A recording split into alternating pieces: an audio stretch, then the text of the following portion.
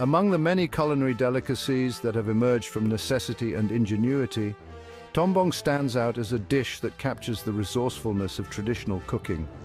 Made from pig intestines, Tombong has long been a staple in various cultures, particularly in Southeast Asia.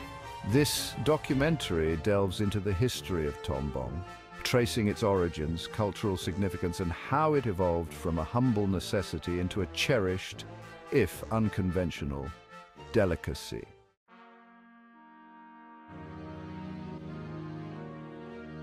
The history of offal dishes, which include organs and other internal parts of animals, dates back to the earliest days of human civilization. In many cultures, no part of an animal went to waste, and this necessity led to the creation of dishes that utilized organs, bones, and intestines. Tombong, which refers to the pig's intestines, is part of this rich tradition. In many Southeast Asian countries, pigs were prized not only for their meat, but for the entirety of the animal. Rural and agrarian communities in particular learned to prepare every part of the pig, and intestines were cleaned, boiled, and prepared in various ways. The intestines, although challenging to prepare, were valued for their chewy texture and ability to absorb flavors from spices and seasonings. For many communities, tombong was a way to maximize resources and provide a hearty meal.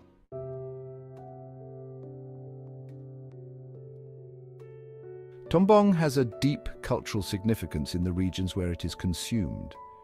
In the Philippines, for instance, intestines are used in a variety of dishes, often served during festive occasions. The dish is prepared with care, thoroughly cleaned and boiled or grilled to perfection. Tombong is also used in various stews and soups, often cooked with vinegar, garlic, and spices to reduce the strong odor and enhance the flavor.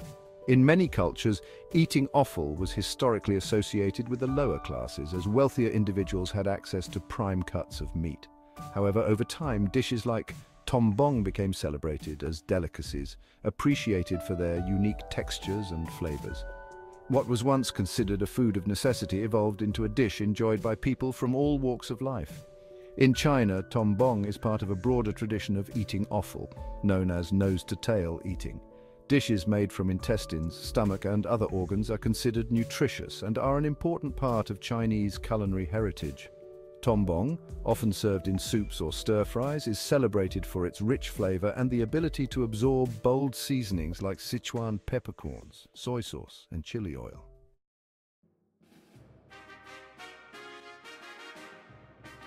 One of the reasons tombong remains a specialty dish is the labor-intensive process required to prepare it.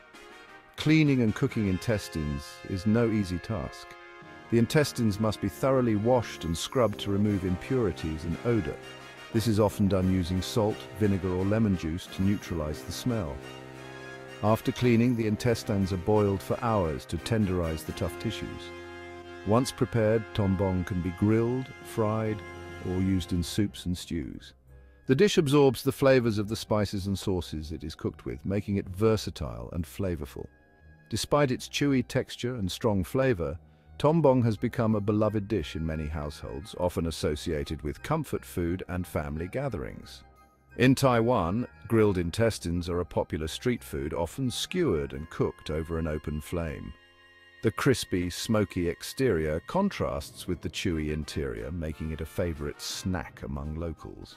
Similarly, in South Korea, intestines are used in dishes like sundae, a blood sausage made with pig intestines filled with a mixture of noodles, blood, and spices.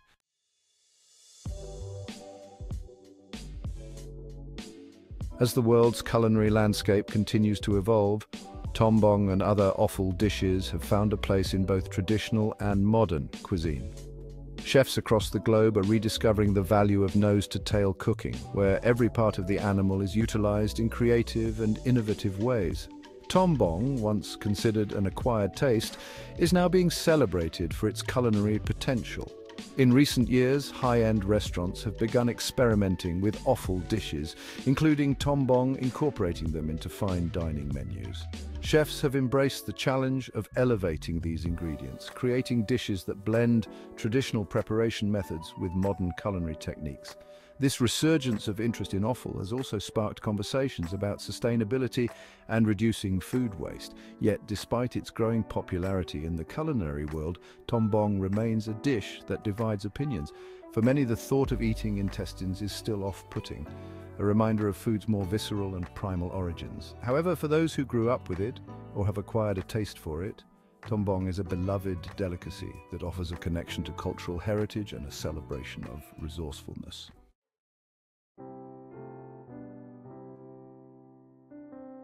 So, Chapter 5. A. Delicacy of the past and future. Tombong is a dish that embodies the essence of traditional cooking: resourcefulness, ingenuity, and the ability to create something delicious from what others might discard. Its history is a testament to the resilience and creativity of the people who first prepared it, turning necessity into a delicacy. Today, tombong continues to be enjoyed by millions, whether in home kitchens or street food markets. It has survived the test of time, evolving with changing tastes and culinary trends while remaining rooted in tradition. As the world becomes more open to exploring diverse cuisines, tombong's place in the culinary world seems more secure than ever.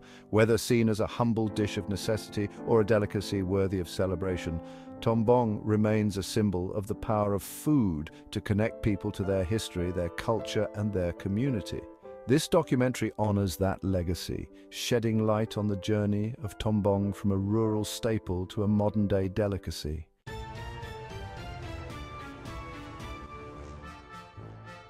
Chapter 6. The Art of Cooking Tombong. Cooking tombong is not just a matter of boiling and grilling. It's an art form that requires patience, technique, and an understanding of how to balance flavors and textures. The unique preparation process of tombong, particularly the cleaning of pig intestines, varies from region to region, each bringing its own touch to the dish. In the Philippines, one of the most popular methods of cooking tombong involves slow braising the intestines in a vinegar-based sauce known as the tangy, garlicky adobo sauce. Not only tenderizes the intestines, but also helps mask the strong odor associated with offal. After hours of slow cooking, the intestines take on a rich, savory flavor that pairs beautifully with rice. For many Filipinos, this dish evokes memories of family meals and festive gatherings, where tombong is served as a special treat. In other regions, such as Indonesia, tombong is often prepared with a heavy dose of spices such as turmeric, ginger, and garlic to create a flavorful and aromatic dish that cuts through the intensity of the intestines. Served with sambal, a chili-based condiment, and rice, the dish delivers a burst of flavors that combines heat, tang, and umami, making it a popular comfort food for many Indonesians. Across Asia, cooks have also experimented with various cooking techniques to elevate the dish. In China, tombong can be stir-fried with vegetables and bold seasonings such as soy sauce, 5-spice powder, and chili. This method retains the chewy texture of the intestines while infusing them with layers of flavor. Alternatively, tombong can be deep-fried, resulting in a crispy exterior that contrasts with the tender interior. Grilling is another common technique, particularly in Taiwan, where street vendors often skewer the intestines and grill them over hot coals. The grilling process imparts a smoky flavor to the tombong, and the resulting crispy texture adds a delightful crunch to each bite. These grilled intestines are often served with a side of pickled vegetables or a sweet soy glaze, enhancing the complex flavors of the dish. For chefs who specialize in offal dishes, cooking tombong is more than just a culinary challenge. It's a way to preserve a culinary tradition that has survived for centuries. By perfecting the art of cooking pig intestines, they pay homage to the resourcefulness of their ancestors, ensuring that tombong remains a valued part of the culinary landscape.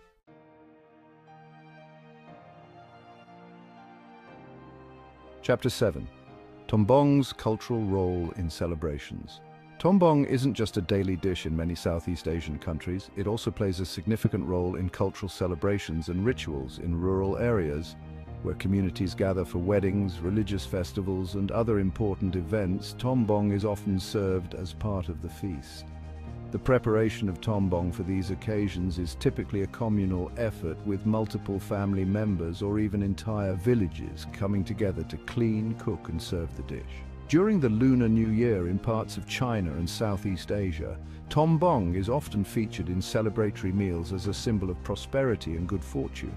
The dish, along with other offal delicacies, is believed to bring luck and blessings to those who consume it. In some areas, tombong is offered to ancestors as part of ritual offerings, connecting the living with those who have passed. In the Philippines, tombong is sometimes served during large community festivals that celebrate religious holidays and patron saints.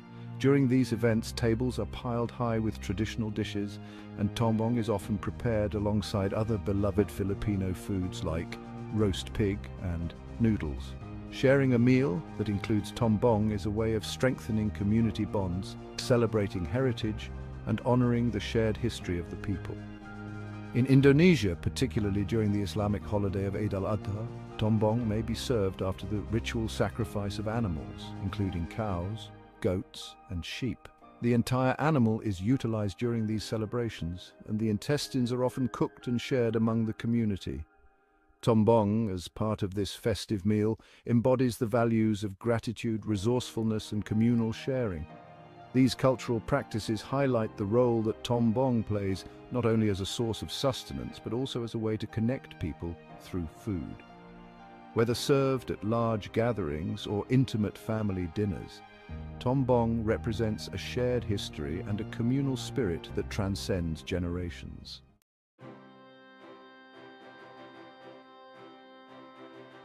Chapter 8. Tombong, in popular media and culinary exploration. Tombong has garnered attention in popular media in recent years, often featured on culinary travel shows, food blogs, and even in fine dining experiences that seek to explore and celebrate offal dishes. Chefs and food writers have embraced tombong as part of a broader trend of rediscovering traditional foods and incorporating them into contemporary cuisine. For food adventurers, tombong is often listed as an exotic or challenging dish to try, something that pushes the boundaries of the palate and expands one's culinary horizons. In travel shows, hosts brave enough to try tombong often comment on its texture, which can be chewy or crispy depending on how it's prepared, as well as its robust flavor. These shows often highlight the skill and care that goes into preparing tombong, emphasizing that offal dishes like this are an integral part of the global culinary heritage. In the world of fine dining, tombong has been reimagined in various ways by innovative chefs who seek to elevate traditional dishes. Some chefs incorporate tombong into tasting menus, pairing it with fine wines or incorporating it into dishes with modern plating techniques. These interpretations of tombong often celebrate its origins while recontextualizing it for a contemporary audience. Despite its newfound presence in the world of gourmet dining, tombong remains a beloved dish for those who have grown up with it. Its popularity in street food markets, home kitchens, and family celebrations continues to thrive, even as it garners attention in new culinary spaces. For many, tombong's appeal lies in its connection to history and tradition, a reminder that some of the most flavorful and meaningful dishes come from humble beginnings.